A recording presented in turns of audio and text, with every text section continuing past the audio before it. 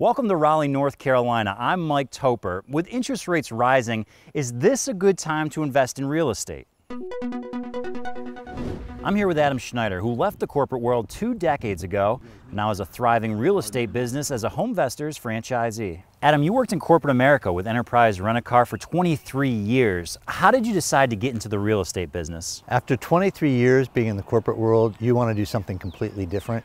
I was looking for something where I got to control my own hours and I could get passive income. I talked to my uncle who was a real estate investor and he said get into real estate.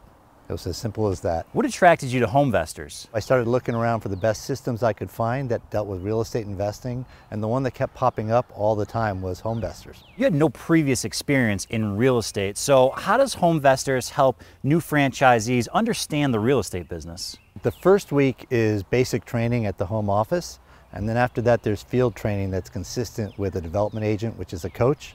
And they provide all of the systems and the software and the lead generation, and there's always somebody there to answer any questions you have when you actually have a transaction to work through. What do you enjoy most about being a HomeVestors franchisee?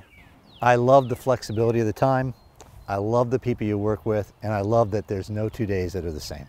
For more information, you can visit HomeVestors.com. In Raleigh, North Carolina, I'm Mike Toper. Back to you in the studio.